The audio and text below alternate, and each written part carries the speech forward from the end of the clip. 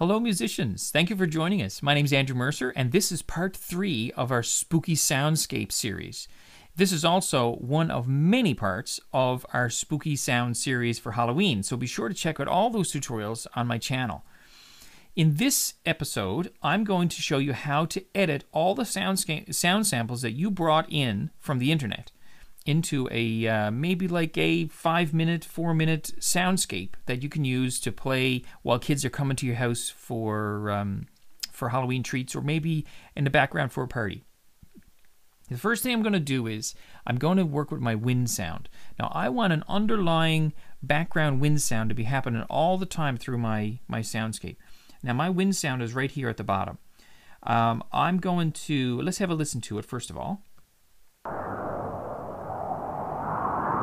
Now it sounds a little loud, and if I look at the amplitude or the thickness of these sound waves that are here compared to the others, it's going to be pretty loud. I don't want it to be overbearing.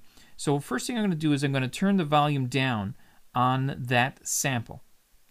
So the way that I do it is I grab my gain controller here on the track itself, and I'm going to move it down to around minus 25 dB. And that's going to lower the sound sample down so it's not going to interfere with the other sound samples. Let's have a listen. There you go. It's much quieter now. Now, the other thing is, this sample is about 2 minutes and 10 seconds or so long. You can see on my timeline up at the top.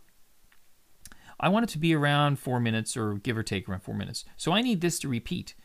Now, if I just go copy and paste this here, what will happen is at the end, this part right here where it dies out, the wind will stop, and then the sound will repeat again. If I was just to copy and paste, repeat the sound sample. I want where one sample ends, one wind sample ends, and the next one starts, I want it to be seamless. So what I'm going to do is I'm going to duplicate this track. I'm going to duplicate it. So I click the tab on the left-hand side of the track, and I go up to Edit, and I go down to Duplicate, or Command D. So duplicate. Now that's going to make an exact copy of my first track with the slider setting and everything exactly the same. You see my volume setting is the same. My gain setting is exactly the same on both. So now I'm able to move the second track so that they overlap.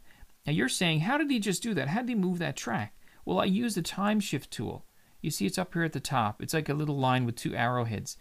And if I select that tool, I can grab any sound sample and move it anywhere I want.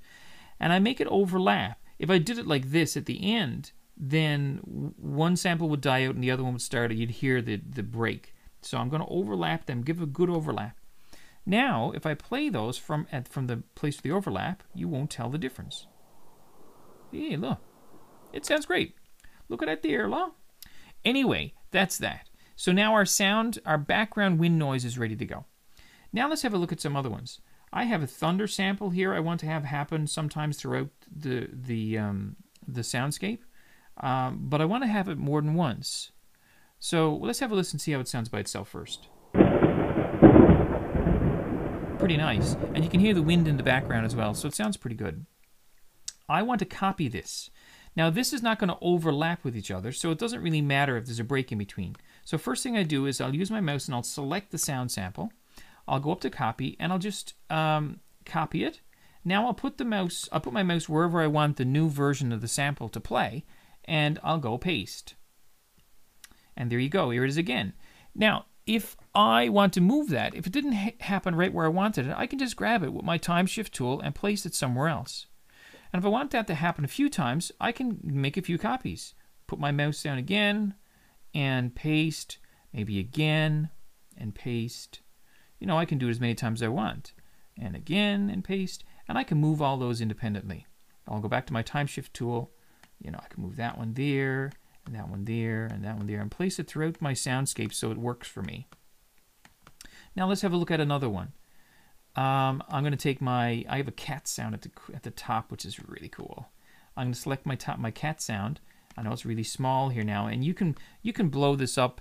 If you want to use your magnifying tool over on the right, you can blow this up so you can have more control if you need that. Let me hear that sound sample now. Go from here. Wow, that's scary.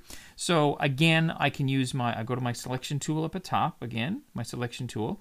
I'll place the cursor where I want for it to be copied, and I'll just go copy. Oh, I'm sorry. First I have to select my sound. I'm sorry. I have to select the sound. I have to go copy, and then I have to place the cursor where I want the new version to go and hit paste. And I can do that over and over as well. Okay, and then I have footsteps, I have some psycho screaming, I have all kinds of things. You can play with this and get the soundscape exactly the way you want it to be. Now, you do that yourself. You'll have all kinds of different things you want to do. I'll also tell you, as I did in the last one, look at the other tutorials I have here on how to make demonic laughing sound and how to make your voice sound really creepy. And you might want to personalize this to people that are going to be coming to your house. Like, for example, if you have kids of your own, when you can have your kids do the voices, and they can have little messages that they may want to say. You know, if you're coming to 41 Love Street, beware, and then that could be playing throughout the evening. Also, if you have students in your class that you're doing this for, or maybe this is a party and you know people are going to be there, you can do the demonic speaking part yourself and have little messages throughout the evening or throughout the day that will frighten all the people. And you know what? People love to have themselves immortalized in art. So that'll be a real hit, I guarantee you.